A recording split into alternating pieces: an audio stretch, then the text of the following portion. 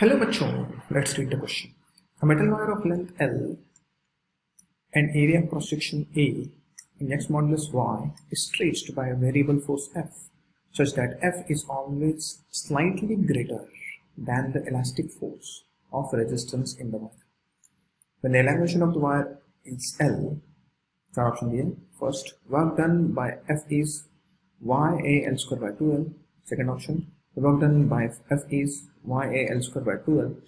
Third option, the elastic potential energy stored in the wire is YA L square by 2L. And fourth option, heat is produced during the elongation. तो ये चार option दिए. तो यहाँ पर हम concept use करेंगे stress proportional to strain. उससे वर्क डन निकालेंगे. Work is basically force into distance. हम कंसेप्ट यूज करेंगे. तो की कंसेप्ट क्या होगा? की concept is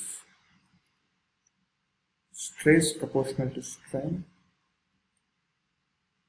Basically stress is equal to Young's modulus times strain. और वर्क डन का फॉर्मूला क्या होता है? Force times displacement dx. तो फोर्स हम इस रिलेशन से निकालेंगे, इसमें डालेंगे और फॉर्मूला डिराइव करेंगे. तो हमें पता है stress is force over area. So F upon A equals to Young's modulus constant होता है, change in length bye original length. तो इसको मतलब डेल्टा एल बाय एल ले सकते हैं. तो यहाँ से एफ क्या आएगा? Delta L Y A by L.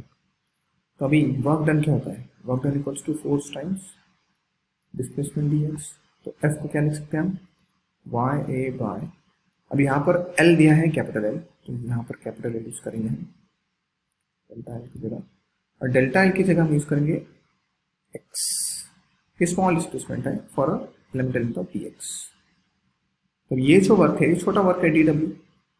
हमें तो वर्क डन टोटल निकालना है. तो work done equals to integration of dw कहाँ से कहाँ तक? 0 से लेके l तक लिमिट यूज करना पड़ेगा. So integration of y a x bye l into dx 0 से लेके l तक. That equals to constant है वो जो बाहर निकालो, y a by l constant है, integration of x dx 0 to l. This becomes y a by l.